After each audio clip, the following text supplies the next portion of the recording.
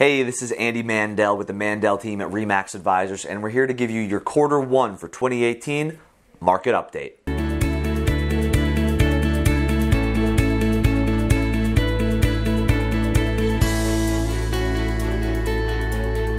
Alright, so for the purposes of this video, as always, we're going to be talking about single-family homes here in the northwest Broward County area. That's Parkland, Coconut Creek, and Coral Springs. We're going to focus on single-family homes. The market for condos and townhouses is a little different. So if you have a question about that, feel free to reach out to me. I'm happy to get you the information that you need there. But for single-family homes, in Q1 of 2018, we had 946 new homes come on the market. That's actually up 4.6% from Q1 of 2017. So we're seeing more homes finally start to come on the market, which is a good thing. But as far as the number of closed sales, we only had 422 closed sales in the first 3 months of 2018. That's down actually a little over 9%, 9.2% year over year from 2017. So we're seeing more homes come on the market, fewer homes sell, so we're starting to see inventory creep up. That is going to start affecting pricing here.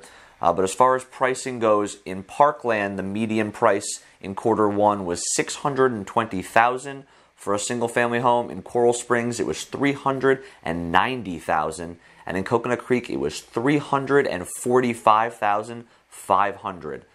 So year over year, Parkland is up 3.5%. Coral Springs is up 5.4%, and Coconut Creek is up 6.97%, which is great. We're seeing prices continue to go up, but here's where I think is going to happen. Here are the leading indicators, what these numbers tell us about what's going to happen in the future. With more homes coming on the market, fewer homes selling, we're going to start to see prices, maybe not go down, but they're not going to continue to go up at this rate, I don't believe.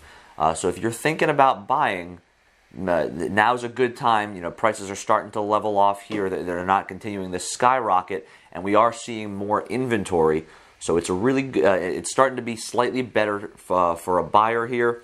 The number of months supply of inventory, they say in a balanced market, there's 6 months worth of inventory.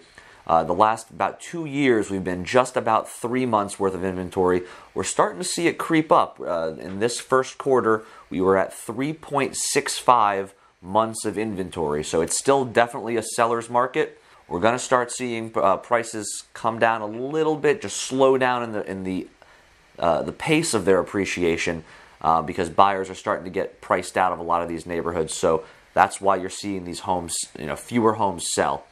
So it's starting to be a little bit of a better time to be a buyer. If you're a seller, here's what that means for you. It's a fantastic time to put your home on the market. There's still a lot of buyers out there. It's still a time to get record price for your home, especially if you're moving up in price from, let's say, that $300 to $450 range up to, let's say, $600 to $700. There's a lot more inventory in that higher price range. You get a lot more pricing power, so it's a good time to be one of those kind of sellers and buyers.